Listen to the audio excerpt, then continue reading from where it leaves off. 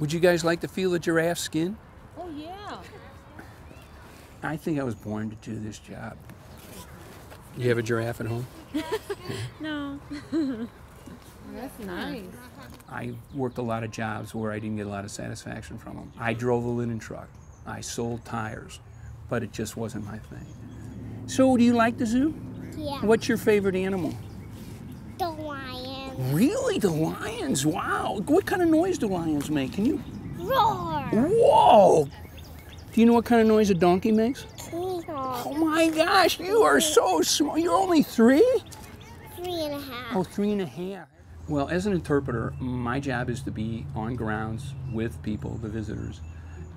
And I'm all over the zoo. I can be any place. My goal is to interact with them and communicate with them and talk to them about the animals.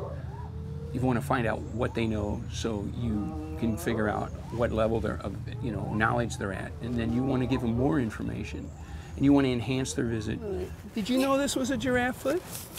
Okay, what part of the foot, what do you call this? Horses have them, okay, but they don't have 2. How old are you?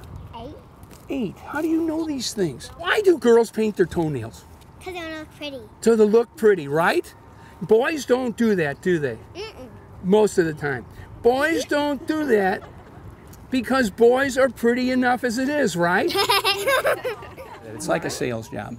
But the thing here is you don't have to sell anybody on the zoo on animals. They already come here if you are willing to buy.